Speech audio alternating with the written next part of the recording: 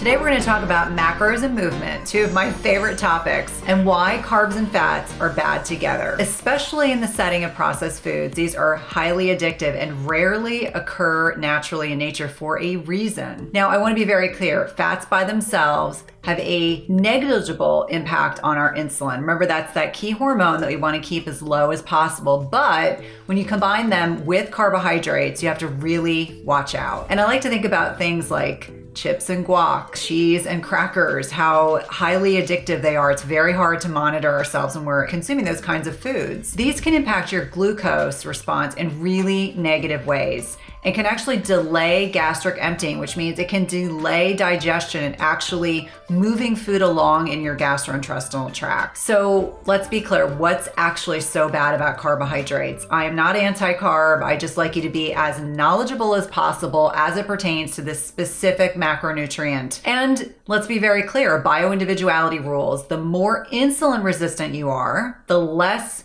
carbohydrates you can tolerate. Let me be very clear. If you have weight to lose, you want to consume less carbohydrates. The more insulin responsive and metabolically flexible you are, the more carbohydrate tolerant you can be. Again, this goes back to bioindividuality. And if you're a middle-aged woman, you have to be even more mindful of your carbohydrate portions.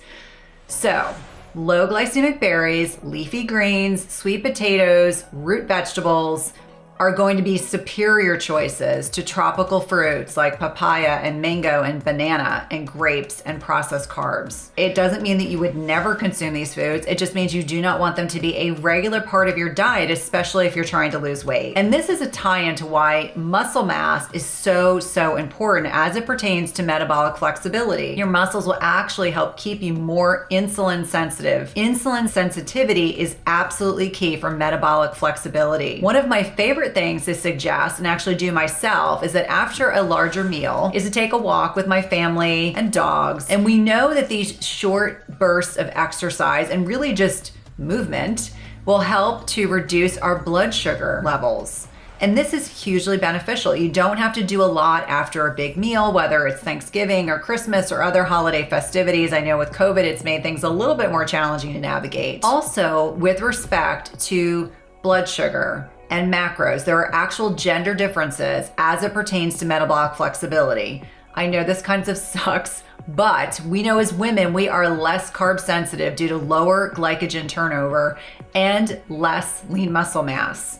So you want to maintain your muscle stores. You want to lift weights. You want to do strength training throughout your lifetime because you don't want to deal with the impact of sarcopenia, which is this muscle wasting, which starts to accelerate after the age of 40. So again, remember, more muscle mass equals more insulin sensitivity and more metabolic flexibility, and that is the name of the game. We want to be very conscientious about ensuring that as we are getting older, and especially for those that are cycling, you want to recognize that if you're still getting your period, that during the luteal phase, we can be more insulin sensitive, and we want to take advantage of this time because we have more carb tolerance. And this is related to these balances between estrogen and progesterone at the latter part of our menstrual cycle. So the 5 to 7 days preceding your cycle, you have the ability to consume more high quality carbohydrates than less.